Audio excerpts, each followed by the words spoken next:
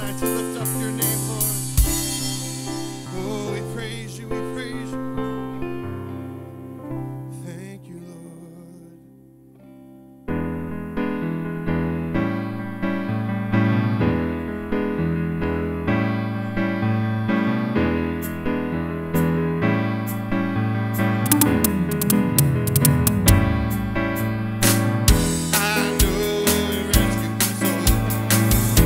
His blood has covered my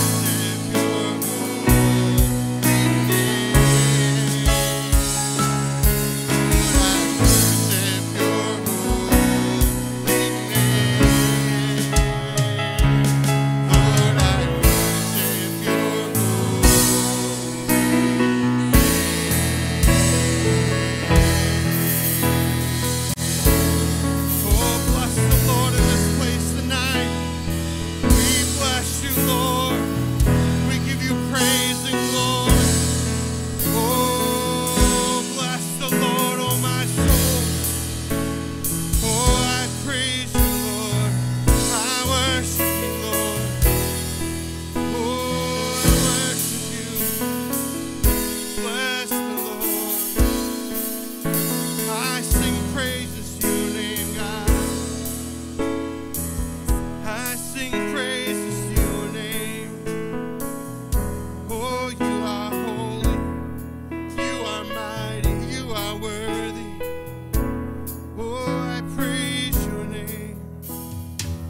I praise your name. I worship the King of Kings. All glory and honor to you, Lord. All glory and honor to you, Lord.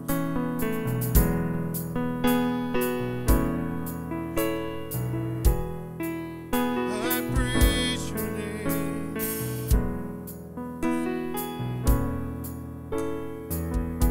Oh, I praise your name.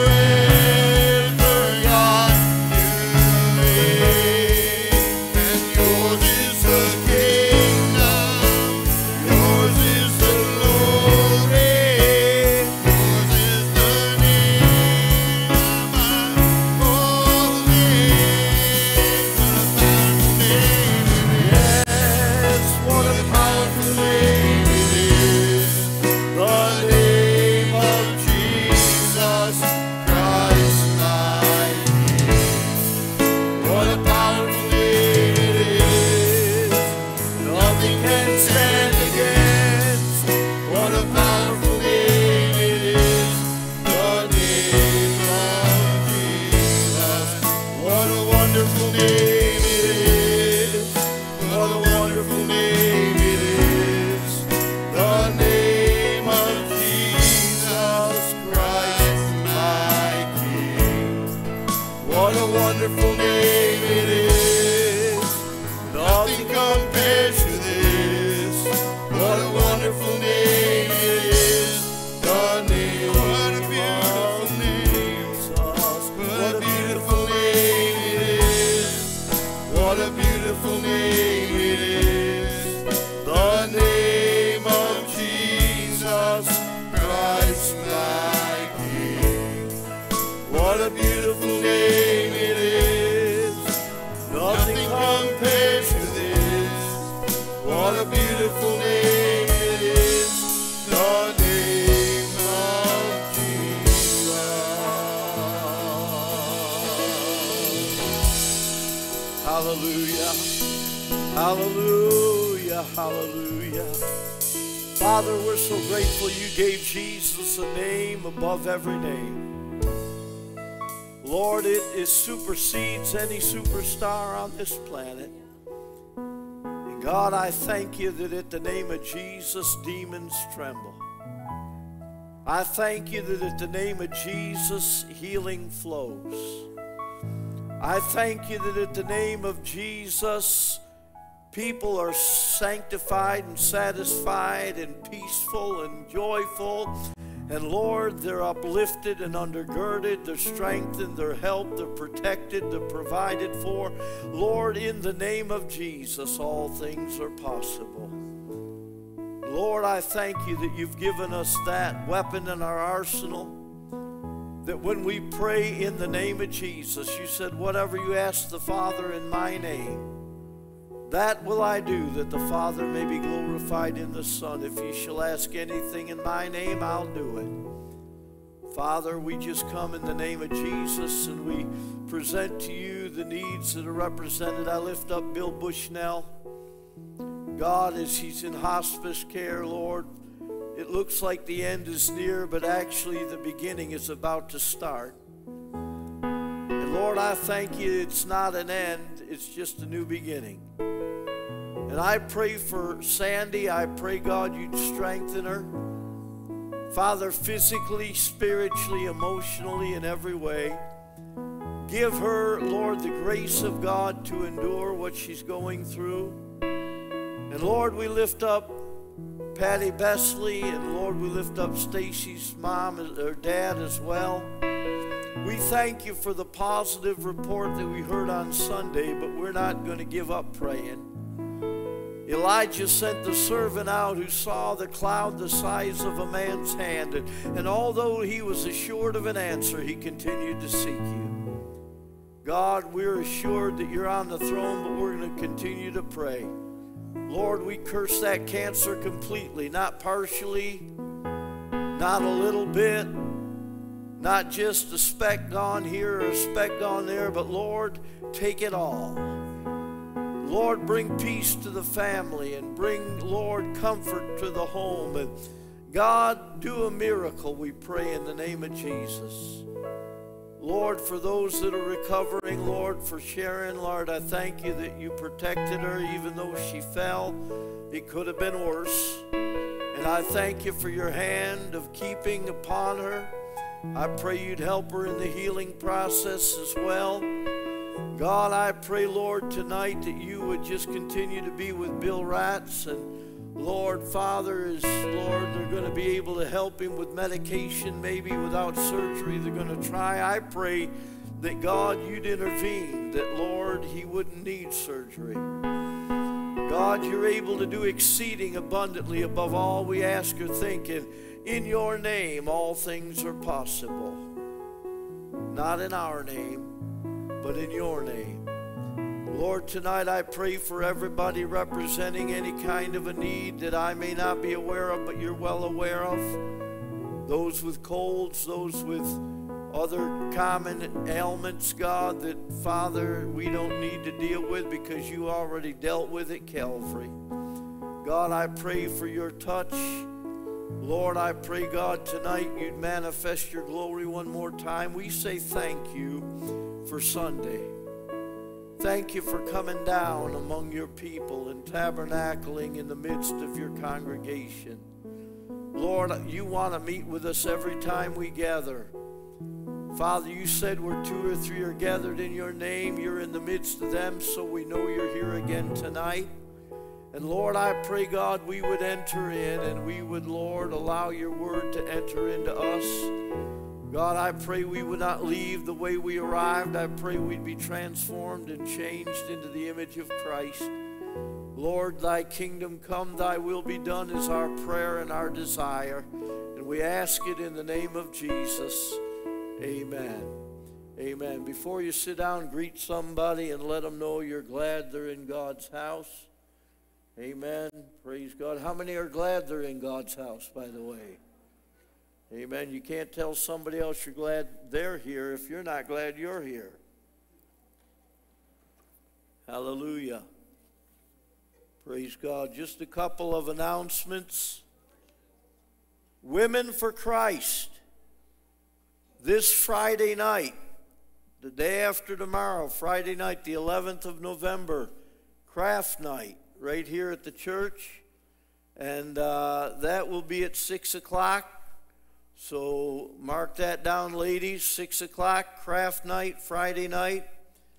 Then Women for Christ and Jeremiah Men's Ministry are joining forces and having our Christmas party here on Friday, December 2nd.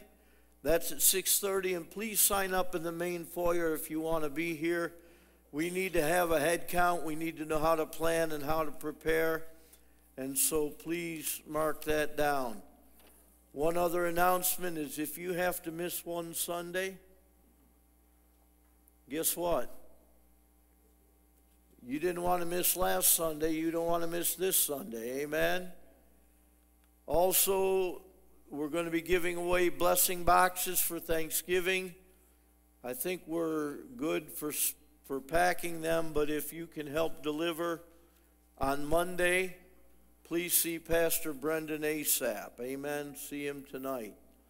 Amen. And I believe that's all the announcements we have tonight. Men's breakfast is Saturday, 8 o'clock. And if you can be here early and help cook or set up, be here a little earlier than 8 o'clock. 6 o'clock they get here and start. And that's on Saturday, so men, mark that down. And plan to be here Saturday morning. Amen. I believe that's all the announcements that I have at this time. So if you turn in your Bibles tonight to the book of Acts, chapter 22. Acts 22, we're going to pick up at verse 1.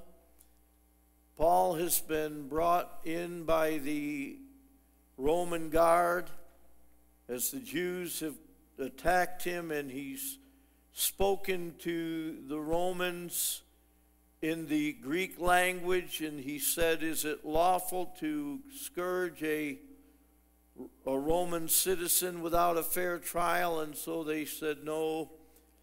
And now we come to chapter 22. And he says, men and brethren and fathers, hear ye my defense, which I make unto you. This is Paul's defense to the Jews. And when they heard that he spake in the Hebrew tongue, now he spoke in the Greek language to the Romans, but when he addressed the Jews, he spoke in the Jewish language, the Hebrew tongue. And when they heard that he spake in the Hebrew tongue, they kept the more silence. And he saith, I am verily a man which am a Jew born in Tarsus, a city in Cilicia, and yet brought up in this city, which is Jerusalem, and at the feet of Gamaliel, and taught according to the perfect manner of the law of the fathers, and was zealous toward God, as ye all are this day. And I persecuted this way unto death, binding and delivering into prisons both men and women. And also the high priest doth bear me witness, and all the estate of elders, from whom also I received letters unto the brethren, and went to Damascus to bring them which were bound unto Jerusalem for to be punished. And it came to pass that as I made my journey and was come nigh unto Damascus about noon, suddenly there shone from heaven a great light around about me. And I fell unto the ground and heard a voice saying unto me, Saul, Saul, why persecutest thou me? And I answered, Who art thou, Lord? And he said unto me, I am Jesus of Nazareth, whom thou persecutest. And they that were with me saw indeed the light, and were afraid, but they heard not the voice of him that spake unto me. And I said, What shall I do, Lord? And the Lord said unto me, Arise and go into Damascus, and there it shall be told thee of all things which thou art appointed for thee to do. And when I could not see for the glory of that light, being led by the hand of them that were with me, I came into Damascus. And one Ananias, a devout man according to the law, having a good report of all the Jews which dwelt there, came unto me and stood and said unto me, Brother Saul, receive thy sight. And the same hour I looked up upon him. And he said, The God of our fathers hath chosen thee, that thou shouldest know his will and see that just one, and shouldest hear the voice of his mouth. For thou shalt be his witness unto all men of what thou hast seen and heard. And now why tarriest thou? Arise and be baptized, and wash away thy sins, calling on the name of the Lord. And it came to pass that when I was come again to Jerusalem, even while I prayed in the temple, I was in a trance, and saw him saying unto me, Make haste and get thee quickly out of Jerusalem, for they will not receive thy testimony concerning me. And I said, Lord, they know that I am imprisoned and beat in every synagogue, or I imprisoned and I beat them in every synagogue that believed on thee. And when the blood of thy martyr Stephen was shed, I also was standing by and consenting unto his death, and kept the raiment of them that slew him. And he said, that's Jesus, Depart, for I will send thee far hence unto the Gentiles. And they gave audience unto his word, and then lifted up their voices and said, Away with such a fellow from the earth, for it is not fit that he should live. And as they cried out and cast off their clothes and threw dust into the air, the chief captain commanded him to be brought into the castle, and bade that he should be examined by scourging, that he might know wherefore they cried so against him. And as they bound him with thongs, Paul said unto the centurion that stood by, Is it lawful for you to scourge a man that is a Roman and uncondemned? And when the centurion heard that, he went and told the chief captain, saying, Take heed what thou doest, for this man is a Roman. Then the chief captain came and said unto him, Tell me, art thou a Roman? And he said, Yea. And the chief captain answered, With a great sum obtained I this freedom. And Paul said, But I was freeborn. Then straightway they departed from him, which should have examined him. And the chief captain also was afraid after he knew that he was a Roman, and because he had bound him. And on the morrow, because he would have known the certainty whereof he was accused of the Jews, he loosed him from his bands, and commanded the chief priest and all the council to appear, and brought Paul down and set him before them. Father, give us wisdom as we dissect and, Lord, examine the word tonight. I pray, God, that, Lord, we would receive from your hand your truth, and your truth would make us free. And, Lord, I pray in Jesus' name that you'd be glorified in this study, this teaching. In Jesus' name we pray, amen. So in verse 1, Paul is preparing to go to his own defense. How many know sometimes you got to stand up for yourself? And as I spoke earlier, he spoke to the Romans in the Greek language, but now he's addressing the Jews that have accused him, and he speaks to them in Hebrew. And when they realize that he's a Jew, what do? They stay quiet. They give him audience. They listen to him. And he begins to explain that he's a Jew that was born in Tarsus, which is a great city, but he was brought up in Jerusalem at the feet of a teacher named Gamaliel. Have you ever heard of Gamaliel? Gamaliel was the wise Pharisee that said at one point, leave him alone, because if it's God, you don't want to fight God, and if it's not God, it will not come to pass. That's wisdom. How many know that you don't want to fight against God? And if it's not God, it's not going to work anyhow. Sometimes we need to take Gamaliel's advice when we deal with issues that come our way. Sometimes we just need to leave it alone and let God deal with it. You can't tear it down if God's building it up, and it's not going to be lasting if God didn't build it. Except the Lord build a house, they labor in vain that build it. They may build it, but it won't last. It won't work. So Gamaliel was one of the greatest teachers of his time, one of the greatest rabbis in the Jewish faith. And Paul said, I was raised at the feet of Gamaliel, and I was taught by him the strict attention to the law. And he explained to them, he said, I'm a zealot like you. I was a zealot like you are. If you turn to Philippians chapter number 3, and we read verses 4 through 6, it said, though I might also have confidence in the flesh, this is Paul's resume, if any other man thinketh that he hath whereof that he might trust in the flesh, I more.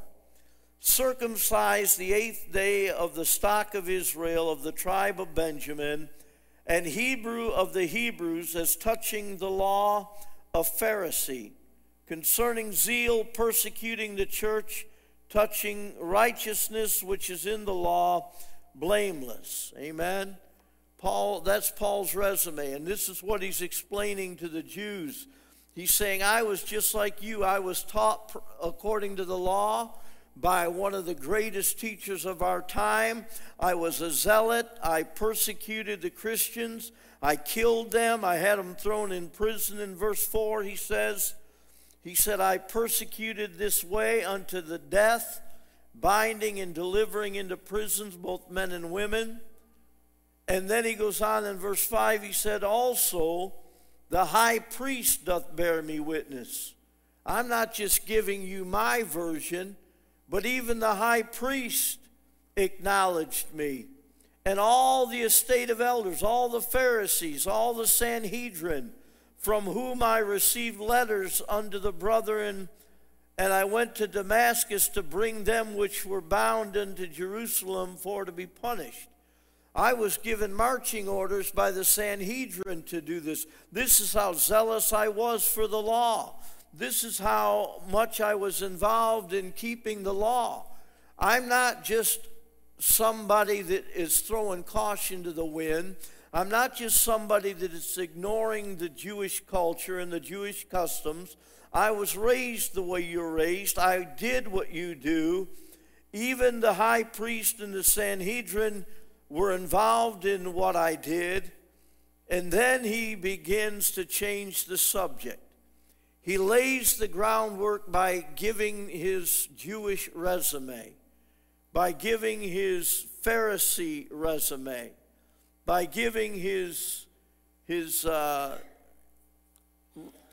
reputation as being a zealot for the law.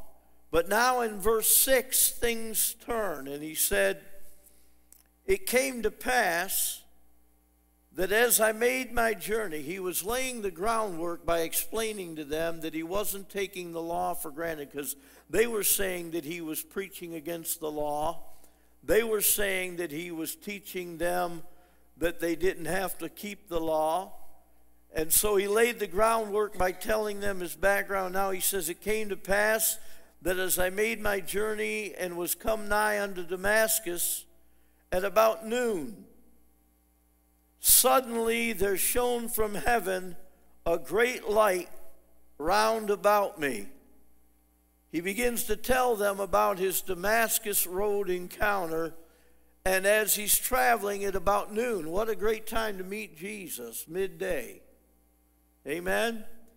You're awake enough to know it's him, and you still have the rest of the day to think about it. And at noon, all of a sudden, what happens to him at noon?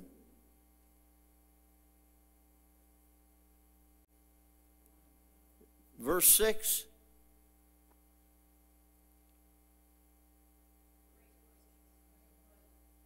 A great light shone about me, and it talked. How many know that in John 8:12, Jesus said, I am the light of the world. He that followeth after me shall not walk in darkness. You know, how many have ever talked to anybody or heard people that have had an out-of-body experience? They always say they saw a light. They went and saw a great light. Well, what they were getting a vision of was a glimpse of the glory of Jesus. And how many know we're all going to stand before him? When we die, we're all going to give an account. Some are going to give an account at the beam of judgment and some at the great white throne. But all of us are going to stand before the light who brings exposure to the darkness. And about noon, he sees this bright light. It's all around him. And in verse 7, it says what? What happened to him? He fell on the ground and what? Heard a voice saying what? Saul, Saul, why persecutest thou me? How many know that God knows where you're at and he knows your name? Don't think that you are escaping his sight. The eyes of the Lord run to and fro throughout the whole earth. And Jesus said, why do you persecute me, Saul? What do we refer to happening to Saul in our modern Pentecostal church? What would you say happened to him? He was slain in the Spirit. He was slain in the Spirit. What does it mean to be slain in the Spirit?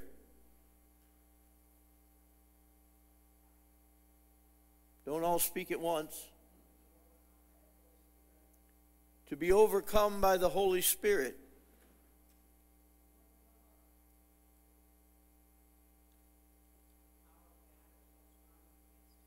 It's the overpowering presence of Jesus Christ. John 18 and verse 6, when they came to arrest Jesus in the garden, he said, who are you looking for? They said, Jesus. And verse 6 said, as soon as he had said that, he said, I am he. What happened to the guards? They went backward and did what? They fell to the ground. They were slain out. It was the overpowering presence of God. Amen? The overpowering presence of God. I was preaching in a church, very large church, and on one particular night, somebody got slain out, and I wasn't even praying for them. They just fell out. And they fell on someone who was kneeling beside them. And the next thing I know, the pastor's making a beeline to the altar, calling me out. And he said to me, he said, I hope your insurance is paid up. I said, what? He said, that's your fault. Somebody just fell on somebody kneeling there, and that person's going to the hospital right now. He'd had a lawsuit that year from a softball game, and he was afraid of a lawsuit. He said, and you did this because you were talking about people getting slain out, so you put it in that person's head. He said, that's not biblical. They're either in rebellion or it's not God. I said, yeah, I understand. That's why John the Revelator fell at his feet as if dead. He was in rebellion. Well, we did finish the crusade, and there was no lawsuit given. But I want you to know it's a biblical practice. But it doesn't matter how you go down. It matters how you get up. And if you don't get up changed and having an encounter, so what if you went down? And if you go down in the flesh, I pray you get hurt. What? Yeah, because we don't need people bringing shame to the cause of Christ. Amen? I've seen people go down and smack pews. I've seen them go down and bang into posts in the middle of the room. I've seen them go down playing guitars. I've seen them go down as couples. I've seen mothers go down with babies in their arms. I've seen, you name it, we've seen it. And I want to tell you, if it's God, you're not going to get hurt. Up in Geneseo, one crusade, I remember a man who'd had back trouble, and he was on receiving disability. He was on unemployment because of his back. I prayed for him, and he went down like a ton of bricks. His back went right onto the front wooden pew, and he hit hard. And when he came to, guess what? He was healed. No more pain in the back. Because if it's God, you won't get hurt. Amen? And I believe that. I've seen it many, many times. I've seen it over and again. But it's the overpowering presence of God. And when Jesus told them, I'm him, then they fell to the earth. Revelation 1:17. John said, and when I saw him, I fell at his feet as dead. And he laid his right hand upon me, saying unto me, fear not, I am the first and the last. And then in 1 Kings chapter 8, verses 10 and 11, and it came to pass when the priests were come out of the holy place that the cloud filled the house of the Lord so that the priests could not stand to minister. Kind of happened to Pastor Brendan on Sunday and Brother Dave up on the platform. They couldn't stand anymore because of the cloud, because the glory that came down. The glory of the Lord filled the house of the Lord. What it is, it's simply the overpowering presence of God. I remember in one church, the big old farm boy came up to me, and everyone was falling out under the power, and he looked at me, and he stood there and planted his feet, planted himself, and he said, well, preacher, I'm not going down. I said, I don't care. I'm not here to make you go down, but I will pray for you. And when I prayed for him, bam, all of a sudden he went down. And this boy was a big boy, and he planted himself. But I want to tell you, God's saying to him, don't you challenge me, son. We'll find out who really has the power. Amen? And, you know, we used to put a premium on falling out like it was spiritual. It can be a spiritual event, but that depends on what kind of an encounter you have when you're down. If nothing happens when you go down, it's like a sinner getting baptized in water. He goes down a dry sinner, he comes up a wet sinner.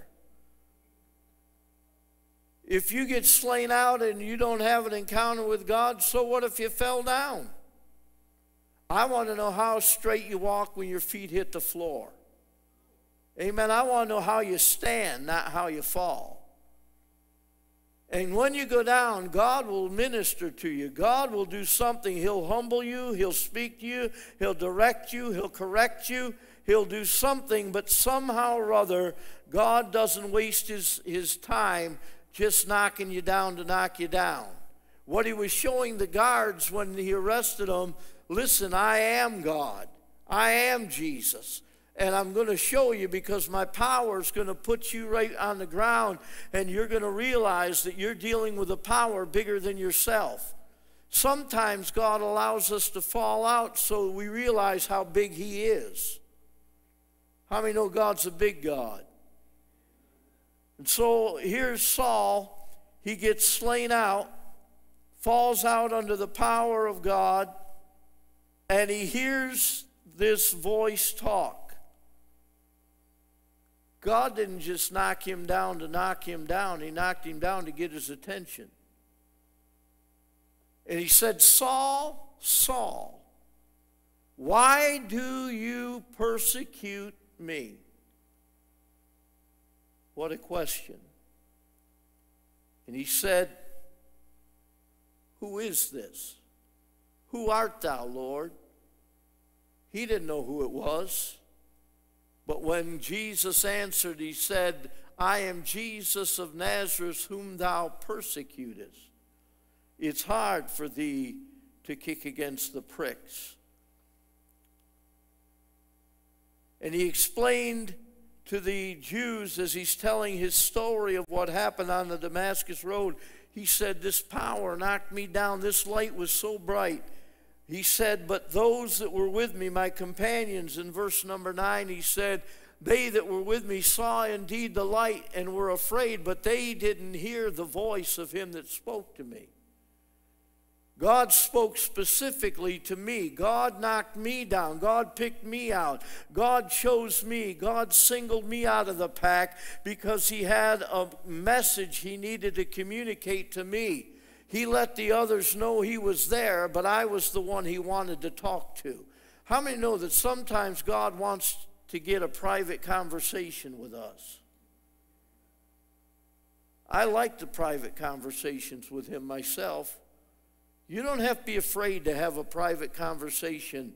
Even if he's going to correct you, he'll do it in a way where you say, thank you very much, Lord. How many have ever met somebody that could correct you and you walk away saying thank you? They just had a way of correcting you and you're thanking them for correcting you.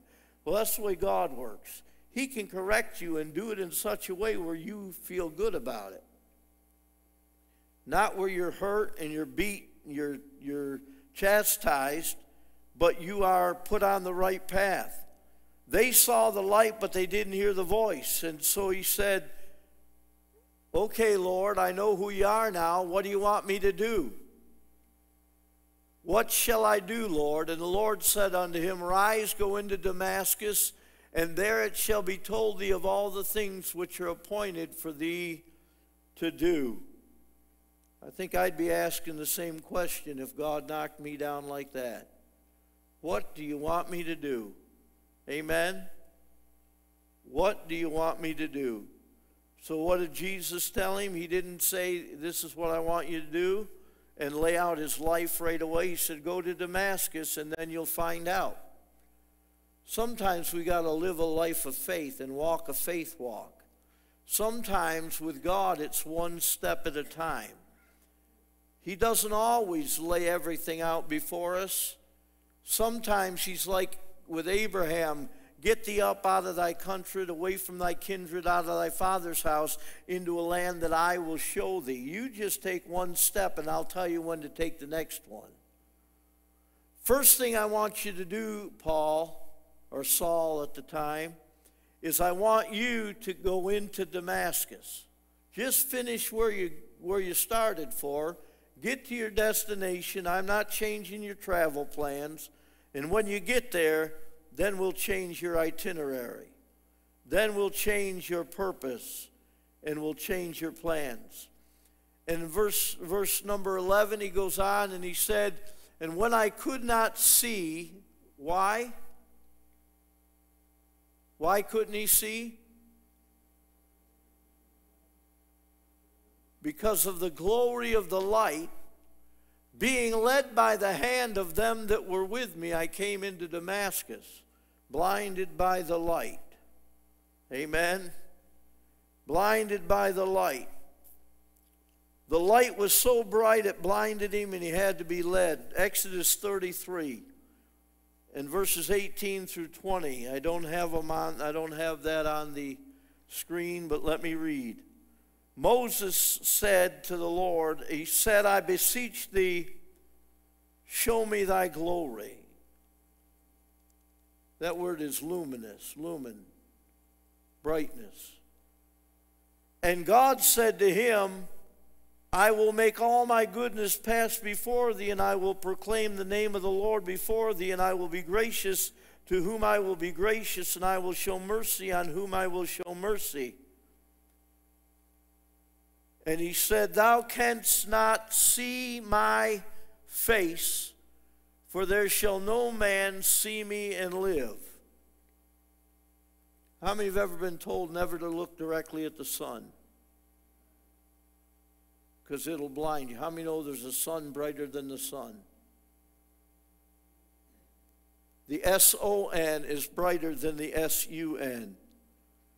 1 Thessalonians, chapter number 2, and verse number 8. Let me get there quickly. 1 Thessalonians 2 and verse 8 says this. So being affectionately desirous of you, well, that's 2 Thessalonians, rather, chapter 2 and verse number 8, not 1 Thessalonians, sorry about that. In flaming fire, no, that's, and then shall that wicked, here we are, and then shall that wicked be revealed, 2 Thessalonians 2:8, whom the Lord shall consume with the spirit of his mouth, and shall destroy with the brightness of his coming. No man will see me and live. There's such a brilliance to God's glory that you can't look on him and live. And when Paul or Saul saw the brightness of his glory to the extent he saw it, it blinded him. It blinded him. And he said the light was so bright I couldn't even see. And so those that were with me, my traveling companions, led me into Damascus. And in verse 12 it said, and when I got there, one named Ananias, a devout man, and I believe that's very appropriate, that he was a devout man, one that could be trusted according to the law, having a good report of all the Jews. This was not a fly-by-night that God chose to go to Saul. Ananias, a devout man according to the law, and he's sharing this with the Jews who were so worried about the law. He's telling them that the man that came to him was devout concerning the law and had a good report of all the Jews which dwelt there. And I believe he threw that in there for their benefit, to know that he was above reproach here. In verse 13, what does Ananias say? He came unto me, and he stood, and he said unto me, Brother Saul, receive thy sight. I don't think Ananias wanted to call him Brother Saul at first, if you read the account. He said, I've heard about this guy. I don't want to go. I don't want to go and tell him anything. I don't want to go near him. I've heard how he kills Christians, and I want to keep my distance from him. But God told Ananias to go, and his words to Saul are, Brother Saul. How many of you could call a man a brother who was coming to kill you? Who's our new pastor? Oh, the guy that was coming to kill us. We're just going to elect him as the new man in charge. The guy that wanted to execute us, he's going to be our new pastor. He's going to be our new preacher. We're going to put him in the pulpit. Brother Saul, welcome to town. So glad you're here. But I think Ananias had some reservation, and it wasn't all that easy for him. But he obeyed anyhow, didn't he? Brother Saul. We're going to be calling people brother and sister that aren't as pretty as we think they ought to be, or as holy looking as they ought to be in our eyes, in our estimation. How many know that it doesn't matter the outward appearance, it matters the heart? Saul had a change of heart. And all that Ananias knew is God told him to do it, and so he was willing and obedient to do what he was instructed to do. And he said, receive thy sight. And what happened?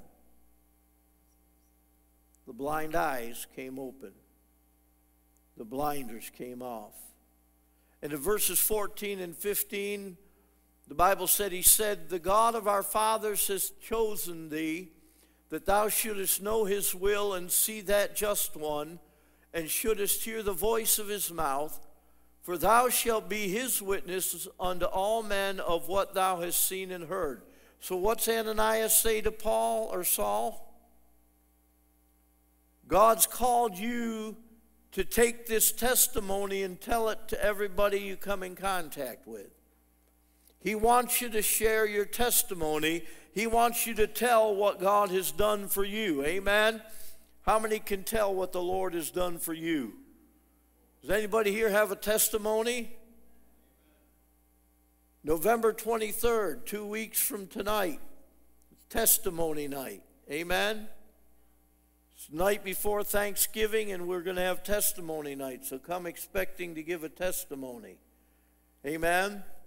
Brother Saul, here's what God has for you. He's going to use you to share your testimony, and he's going to take you to be a witness to all men of what you have seen and heard. In Acts 4 and verse 20, they told Peter and John not to talk about Jesus, and what did they say? We cannot but speak the things which we have both seen and heard. What was Saul supposed to tell? What he had seen and heard. So then the question that I'm going to ask you is this: have you seen or heard anything lately?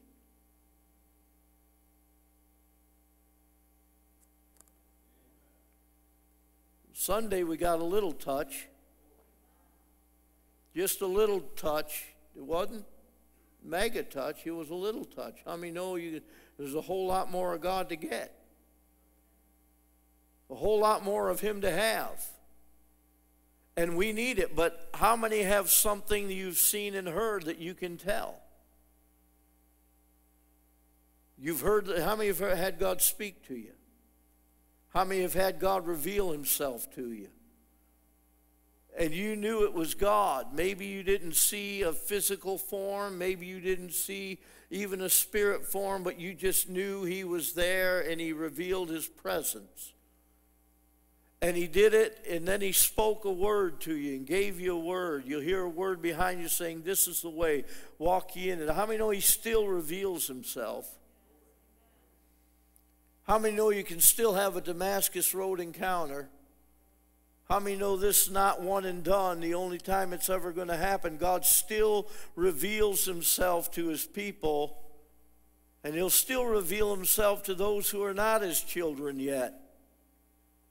So if you have unsaved loved ones, pray that God gives them a Damascus Road encounter. He reveals himself to them. He speaks to them. He shows himself to them. And then in verse 16, after he tells him, you're going to go and share your testimony, he said, what are you waiting for? You need to get up and get baptized and wash away thy sins, calling on the name of the Lord. Does that mean baptism washes your sins away? No, it's a testimony your sins have been washed away. When were your sins washed away? When you called on the name of the Lord. If we confess our sins, he is faithful and just to forgive us our sins and to cleanse us from all unrighteousness. You need to call on God to forgive your sins, and you need to be baptized, and that will be an outward expression of an inward relationship. That will be your visible testimony. Then you're going to share your verbal testimony. But the visible testimony is your water baptism and your walk with God after you're saved. Amen? That's the tangible, expressible expression of your relationship with God. Acts 2 and 38. Somebody want to read that?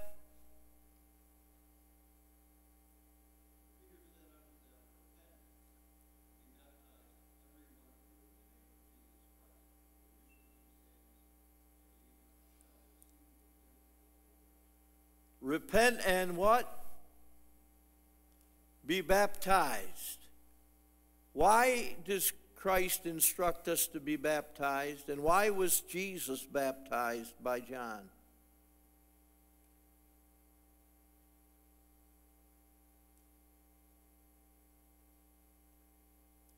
This is Christianity 101, water baptism class.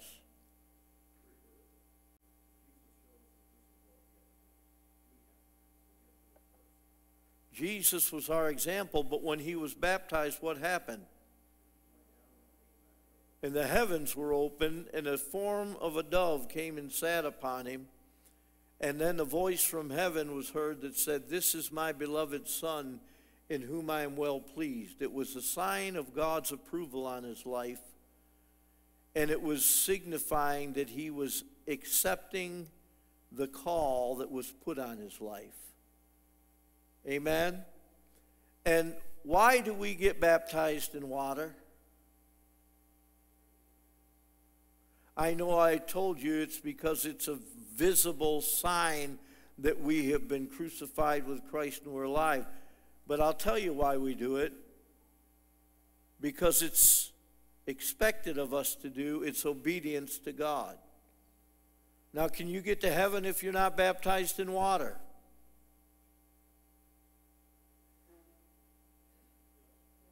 Yeah, the thief on the cross wasn't baptized in water. But if you have the opportunity to get baptized and you don't get baptized, that's not obedience to God. Because throughout Scripture, he tells you you need to be baptized. That's the outward expression of the inward relationship. That's outwardly saying, I have crucified with Christ, nevertheless I live, yet not I, but Christ lives in me. And so we need to be baptized because God instructs us to be baptized. It's an obedience to him. Amen?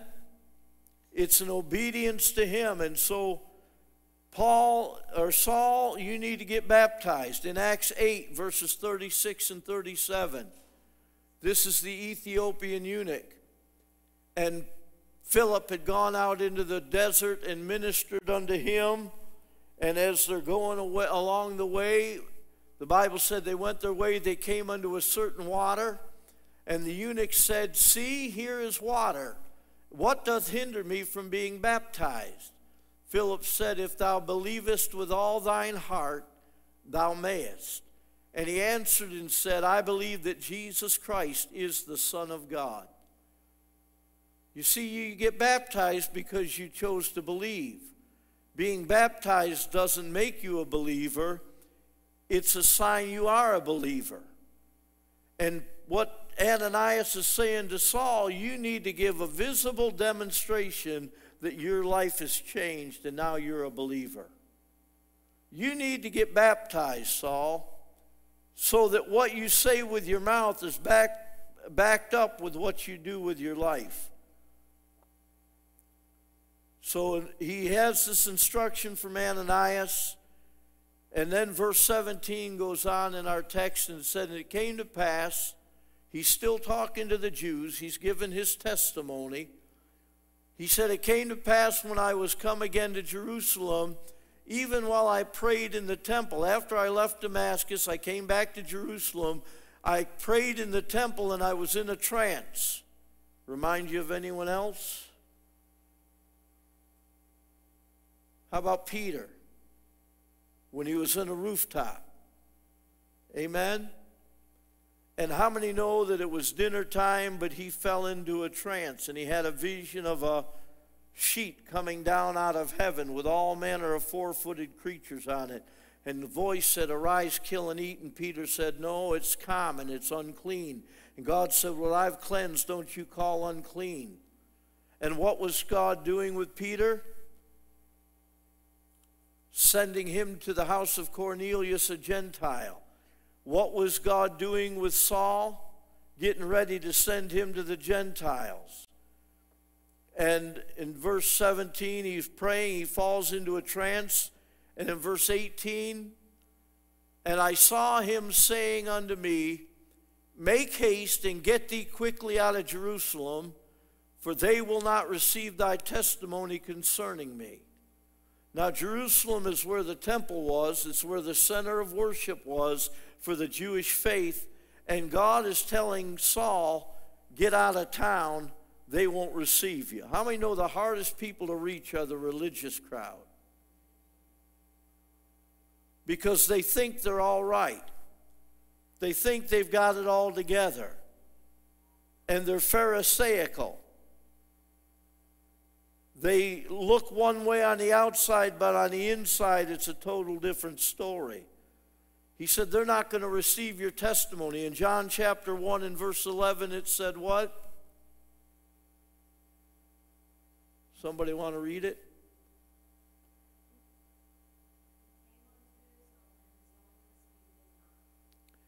He came to his own, and his own received him not. Who was his own? The Jews.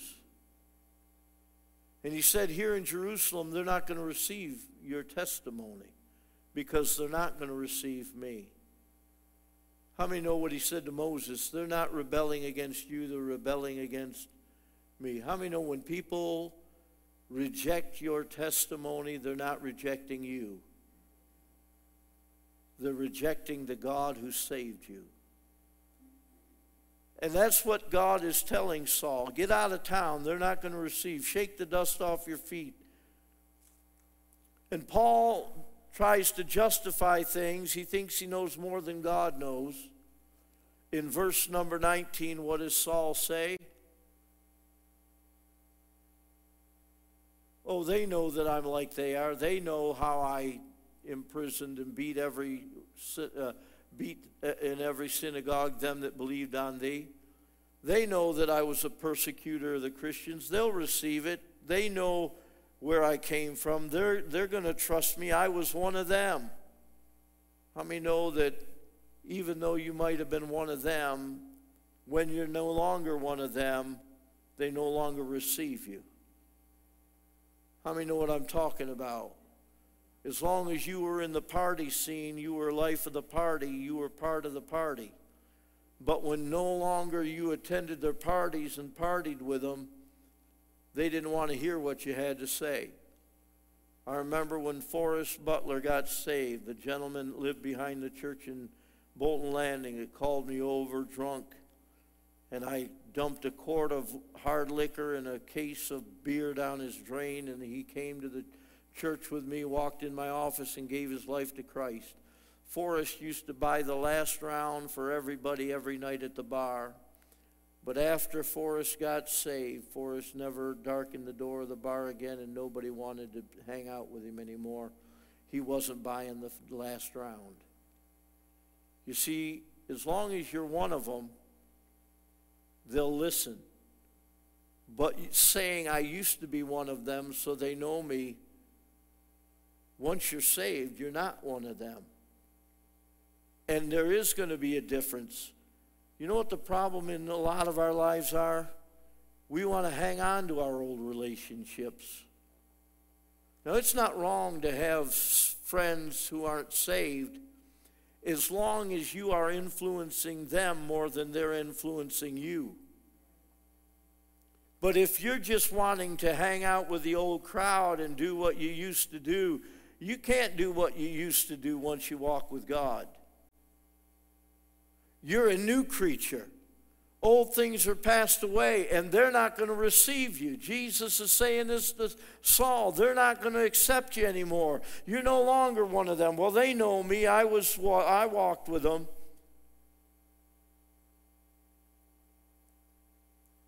He said, I was even there when Stephen was stoned. They know me. But in verse 21 of our text, Jesus said unto me, depart, because I'm going to send you to the Gentiles. If the Jews aren't going to receive you, I'm going to send you to a people that will. And how many know that we've been grafted in as Gentiles? I thank God for Acts 10 more than Acts 2, because Acts 2 was Jewish Pentecost, but Acts 10 was Gentile Pentecost. And if Acts 10 didn't happen, I wouldn't be Holy Ghost filled. I thank God that he sent the message to the Gentiles as well. He said, get out of town, I'm sending to the Gentiles. And so this is the testimony Paul is giving to the Jews. In verse 22, and I'm going to hurry to get through this. We only have a few more verses. They gave him audience unto his word, and then lifted up their voices and said, away with such a fellow from the earth, for it's not fit that he should live. They said, we're going to kill him, because he started talking about God sending him to the Gentiles, and he was telling how God had sent him out of Jerusalem, sent him to the Gentiles, and now they want to kill him. He shouldn't live. Verses 23 and 24, and as they cried out and cast their clothes and threw dust into the air, the chief captain, that's the Roman guard, commanded him to be brought into the castle and bade that he should be examined by scourging, that they might know wherefore they cried so against him. He said, get him away from those people. They're going to kill him. Get him away from the Jews. Let's bring him back to the castle where he can be safe. But let's find out exactly what's going on here. We'll beat him until he tells us what's going on. So now instead of being killed by the Jews, he's going to be tortured by the Romans.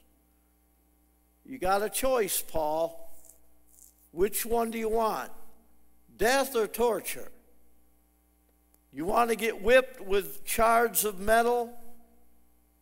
And their violent response caused the chief officer to bring him up and to command the soldiers to question him by whipping him, which is truly torture. And while they're preparing to torture him, in verse 25, how many know that Paul played the political hand? He played politics. Sometimes it's not wrong to play politics. He turns to the guard that's about to beat him in verse number 25, and he said, as they bound him with thongs, Paul said unto the centurion that stood by, hey, is it lawful or is it legal for you to scourge a man that's a Roman and uncondemned? Verse 26, and when the centurion heard that, he went and told the chief captain, saying, take heed what thou doest, for this man is a Roman. In verse 27, then the chief captain came and said unto him, tell me, art thou a Roman? And he said, yes. So in other words, he's telling them, I'm a Roman citizen. And this is against the Roman law to beat a Roman citizen who's not been condemned. You haven't even had a trial. You're going to beat me before you even try me, and I'm a Roman citizen. Is that right? And when the chief captain heard this, he asked Paul, are you really a Roman citizen? And Paul said, yes. And when they learned that Paul was a Roman citizen, they shut down the scourging, and they were very fearful because they could have gotten in trouble for breaking their own law. But even though they didn't beat him, they still held him in captivity to be examined the next day by the chief priest and the Sanhedrin. Amen? So in other words, now Paul's escaped another beating, but he's been almost killed because of his testimony. His defense almost got him destroyed. But what happened here is this. He got to share his testimony with the Jews at Jerusalem. God opened the door for him to share his testimony where it never would have been shared any other way.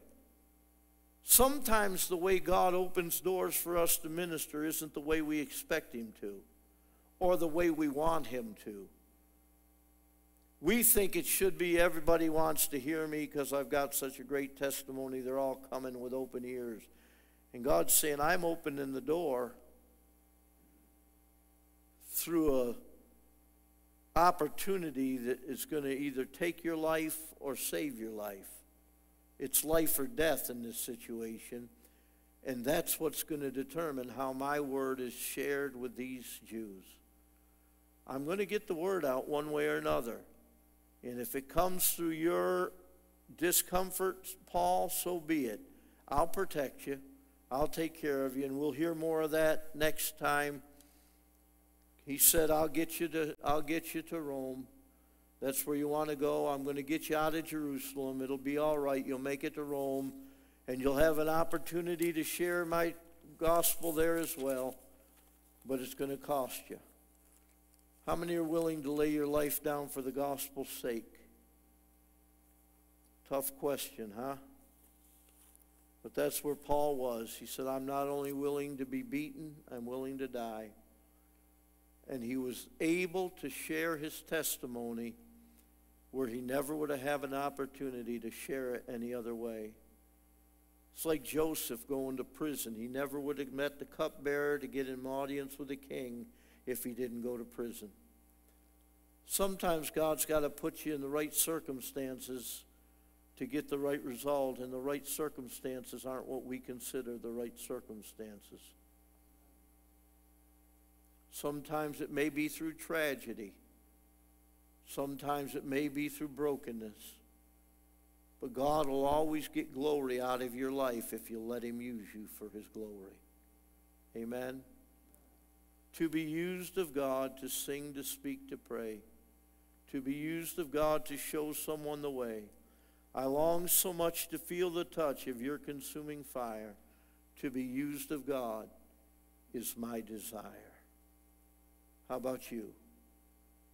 Father, tonight I thank you for your word, and Lord, we can learn as we glean from reading the examples of those in Scripture. God, you have a way of doing things that are not our ways. Your ways are higher than our ways. Your thoughts are not our thoughts. And so, God, we submit our will to your will. And Father, whatever you need to do in us and through us, God, I pray, Lord, you'd use us for your glory and your honor. And I ask it in Jesus' name. Amen. Amen. God bless you tonight. Don't forget, Friday night, ladies' craft night, Saturday morning, men's breakfast. God bless you all.